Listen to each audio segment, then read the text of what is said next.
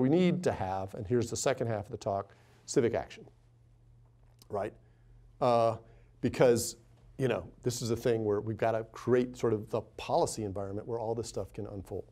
And what's interesting also about this moment is that the action can really not be so much at a Washington. It's really much more important about what's happening in your city, what's happening in your state, what's happening with your electric utility. And we got to do three things. We got to smooth the path for the energy transition, deal with the resistance that's going to arise. That's state and local action. There's still 100 other things we got to do to address the climate crisis, and we'll talk briefly about that. And then we got to ensure justice again, because this is going to be, if it happens fast, it's going to be disruptive, and we got to make sure that the green jobs are jobs for all, that everybody's got access to power, that the transport doesn't leave some people behind. So let's talk about those. This is a list of states, I think a year ago, that had commitments to 100% clean energy by 2045, 2050. These are critical. We have one in New York. It sort of guides the policy sort of framework everywhere. And it allows for smart things to happen. So I mentioned California. Why are they getting power so cheap? Well, it's because they passed a law that said that every new house has got to have solar panels. Got to have wires, got to have pipes, got to have panels. That immediately cuts out half the cost of installing solar panels.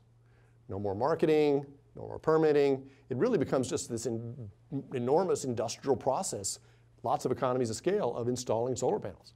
And that's why California households are going to benefit. It's going to be a great deal for California consumers.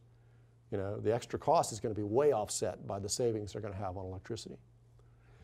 But it's not just blue states. So in Idaho, you've got an electric utility, Idaho Power, that's made its own commitment to 100% clean power by 2045, I believe.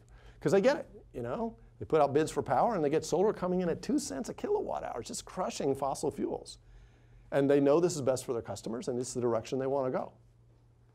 So, different, politics can lead to the same kind of outcomes, for different reasons. Okay, got to do other stuff to address climate change. Drawdown is a great website resource for this. They talk about the 100 other things you can do. And what's also interesting about the moment we live in is that no matter where you work or where you're a student, you can do what you're doing much better, much more effectively, and by reducing substantially global warming pollution. There's ways to get that done. And if you're talking about on the electricity side, things like micro hydro, farming, food waste, regenerative agriculture, biochar, solutions around buildings, energy efficiency, lighting, retrofits, green roofs, family planning in the context of educating women and girls. There's just so many things that can be done to tackle the problem that are outside of kind of the energy sphere that I'm talking about. And you have to do that, right? So whatever your workplace is, wherever you're a student, you've just got to drive those changes. That's got to be part of what we do. And then we talked about 6 of these because we think they're the ones that have market sort of drivers behind them. But those other 100 are important. And then finally, the civic action piece. So again, if you start getting just rich people putting in solar and batteries, not going to be okay, because that's going to leave strand poor people. We've got to make sure that the grid power is still affordable and reliable for everybody as we go through this transition.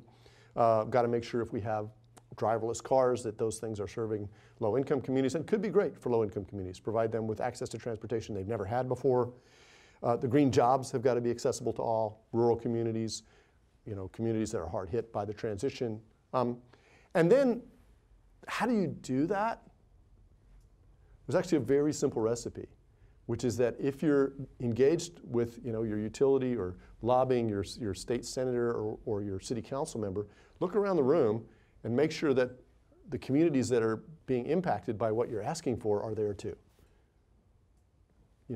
That's the thing. We got to make sure that the frontline communities are in those conversations early, participating, and making sure that as the changes happen, those folks are everybody's benefiting from this transition.